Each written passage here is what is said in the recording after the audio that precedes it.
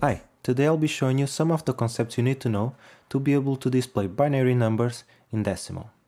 These concepts are only necessary if your number is bigger than 9, because it's when you start having multiple decimal digits.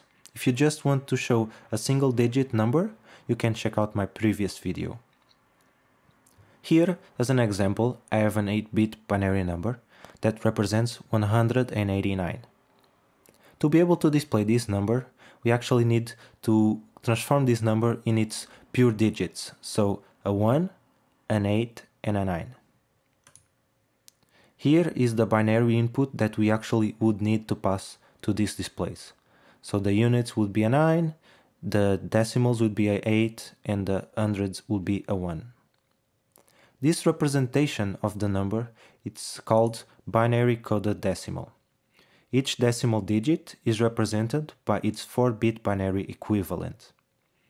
So we can say that this 8-bit binary number is the same thing as this BCD. It's 189 in decimal. To make this conversion, we use an algorithm called Double Dabble. To explain you how Double Dabble works, I created this simple table where on the right I have the input, that is the binary number we want to convert, and on the left we have the output, that is the BCD, with the columns for each digit. The algorithm works in a way that we need to repeat 2 steps until there are no more values on the input column. So let's look at the second rule first. It says, shift all bits 1 to the left. Let's do that once. So we can see that we grab all the bits from the first row and just shift them by 1 without changing any of the values. Let's do it again. It's the same thing, we just shift by 1. Looking at the first rule now, it says, if any digit is bigger or equal than 5, then add 3. So this means we need to look at the output digits and check if the value is 5 or more. So right now only the units digit has any value, and it's only 2, so it doesn't apply yet, we don't add the 3. But if we check the next step, we shift one more time, and now the units digit is 5, so we need to add the 3 before shifting. If we do that, this 5 now transforms in an 8, 1, 0, 0, 0. And now when we do the shift, it looks like this. It's 1, 0, 0, 0 from the 8, and then we continue with the previous. So 1, 1, 1, 0, 1 comes from here, 1, 1, 1, 0, 1. Now that we understand the 2 rules of Double Dabble, we just need to repeat these steps until there are no more bits in the input column. So we check if any of the columns have a value of 5 or more, and none of them do right now, so we can just shift by 1. Once again, none of the columns have a value of 5 or more, so you can shift again. But now the units digit has a value of 7, so now we need to add 3. So the 7 transforms in a 10, 1, 0, 1, 0, and now we can shift. Okay, now we check again. This column has a value of 5 or more because it's 9, so we need to add 3. So the 9 transforms into 12. And now we do the final shift, because as soon as we do this shift, there are no more bits in the input column, so we are finished. We have the BCD representation of the value 189. We can check that because in the hundreds we have just 1 bit on, so it's a 1. Here in the tens we have an 8, and in the units we have a 9. This video took a lot of work, so if you are enjoying it, leave a like. So the next question is, how can we use this algorithm in a circuit? Right now, as we just did it, it's very programmatic with iteration and ifs and shifts, and this is not very easily built in a circuit. So we need to adjust the representation of this algorithm in a way that will simplify our circuit.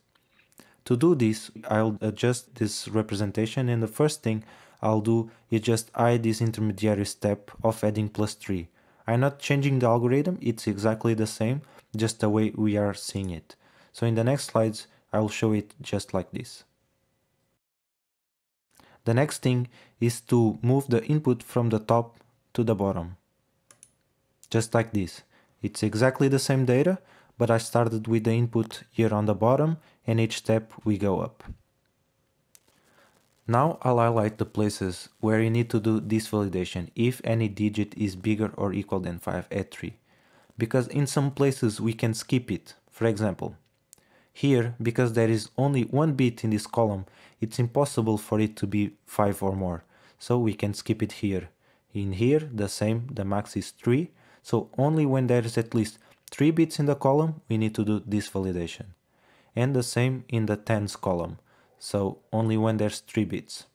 So for when there's an 8-bit input, we only need to do this validation 7 times. No less and no more. So now let's look at one of the input bits and try to follow it throughout the algorithm. So the first one on the right, this one, it goes on a diagonal and it actually never changes because it never gets into one of these validations. So the value is always the same. But if we look at this one, for example, it also follows this diagonal, but once it gets here, it starts to enter the validations and the value changes and we kind of lose track of it. But we can see that there is this pattern of the diagonal. So next step, we'll try to align the input so that these diagonals actually are straight up. And this is how it looks with the input aligned with the output. We can see that the data is exactly the same. If we follow the first bit on the right, we see that it goes every step without going through any validation box, as it did before. And this one goes up many steps, and then at the end it goes through 2.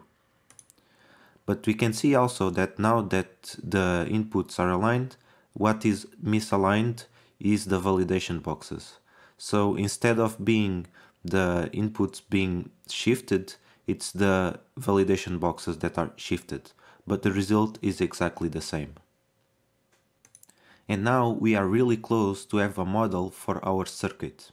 Because if we think of these inputs as wires, just like this, and we hide the numbers, we can see that it looks very much like a circuit that we can actually build. There's only one thing we need to fix here, and that this wire is coming out of nowhere.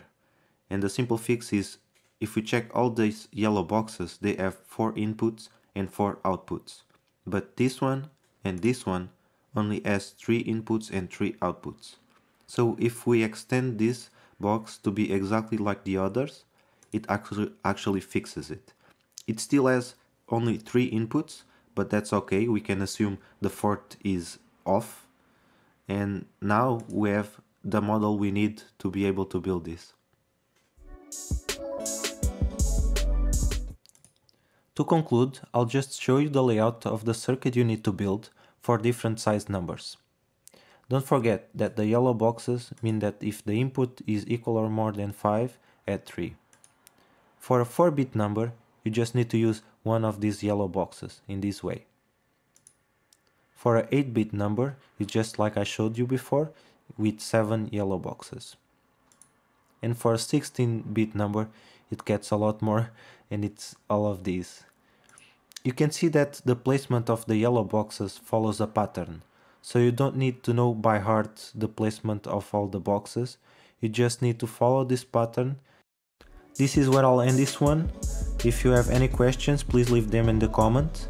And in the next video, I'll be building this in Logic World, so if you don't want to lose that, subscribe.